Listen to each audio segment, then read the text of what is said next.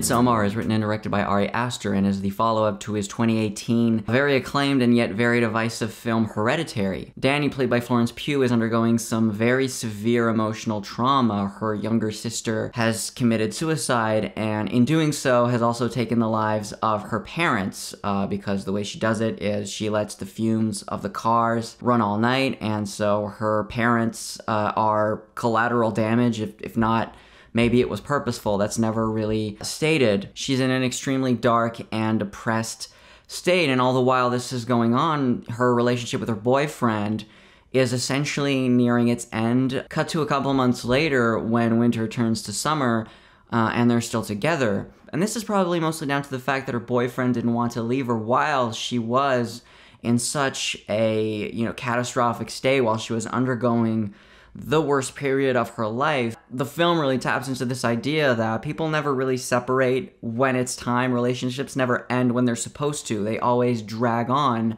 because it's never the right time. And you don't want to hurt the other person, although maybe staying with someone when it's way past the expiration date is possibly even worse than hurting them right then and there. But that's something really the film taps into in a way that's really interesting. So the boys are planning this trip to Sweden in the summer. They're going to leave to one of their friends' village, to this little commune that's lost in the wilderness, in the woods up in Sweden. That's really particular. They have this really incredible summer kind of pagan festival, and since they're all anthropology students and their friend Christian is from there, they want to spend the summer over there observing and just do what dudes do. But Danny gets wind of this, and her boyfriend then invites her on the trip, much to the dismay of the other dudes in the group, especially the one played by Will Poulter, who essentially serves as the comedic relief for the film. And then from then on, they head to Sweden, they get to the village, and things start to get pretty weird. Writers will often say that writing the second novel is far more difficult than the first one. I tend to think that there's a lot of truth in that with filmmaking as well. A second time around, a filmmaker needs to tread new ground, all the while pursuing his authorial voice. He has assuredly garnered a huge amount of experience, but is then faced with generally a bigger budget, a bigger crew, and also much bigger expectations. 2019 is a really interesting year in that two really fascinating new voices in the horror space released their sophomoric effort. One being Jordan Peele with Us, that came out earlier this year, and now Ari Aster. And I think you can actually draw a lot of parallels between both directors and both trajectories. Both efforts really just hit it out of the park. They are both remarkably well scripted, really well put together, tight, and very thematically coherent, whereas the follow-up is maybe a little more bloated, a little longer than it needs to be, but also in terms of filmmaking, just extremely ambitious and a real step up in terms of what the film is trying to do from a visual storytelling standpoint. Midsommar is undoubtedly a very impressive directorial achievement. The otherworldly, incredibly oppressive sunlight in which the film is bathed makes for an extremely stark contrast with Aster's previous work, Hereditary. Aster embraces grotesque imagery in a way that's really seldom represented in contemporary American cinema, and that's far more akin to something you would see in 70s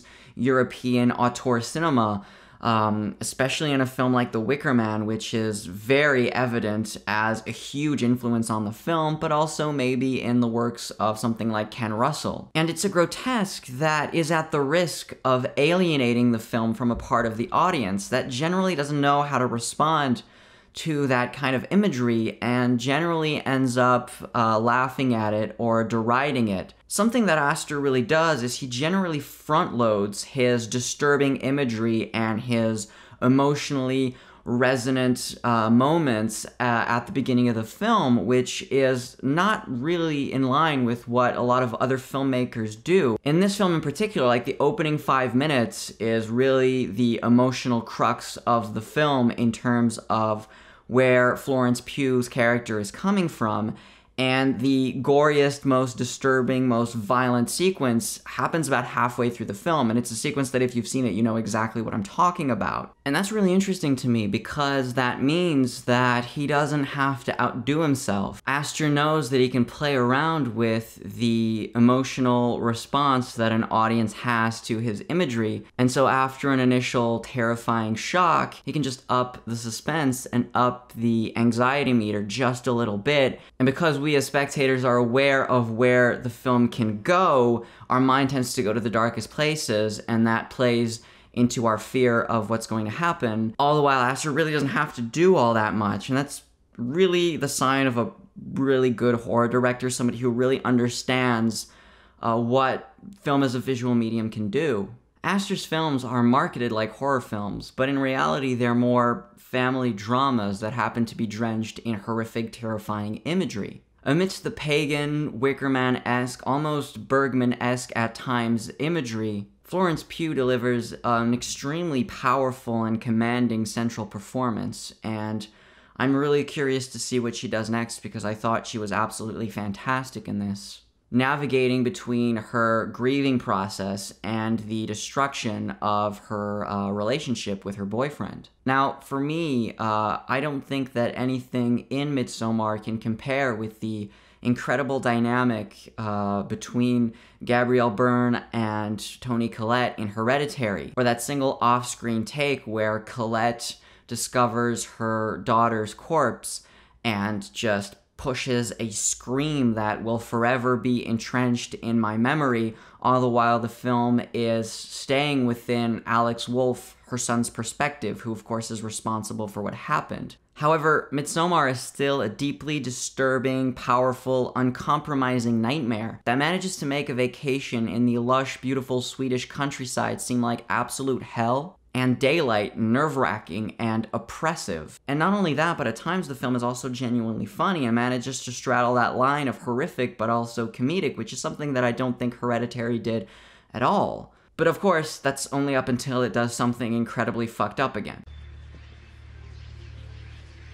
What is it? What's wrong, sister? So as always, thanks very much for watching the video. Be sure to hit the like button if you like the review, subscribe if you're new. Next videos will be videos about films that I've seen at Fantasia, which is going on right now. But of course, between actually going to a bunch of screenings and then writing down notes and actually making these videos, kind of a long process, but certainly there will be at a certain moment a lot of videos around Fantasia that roll out. But until next time, see ya!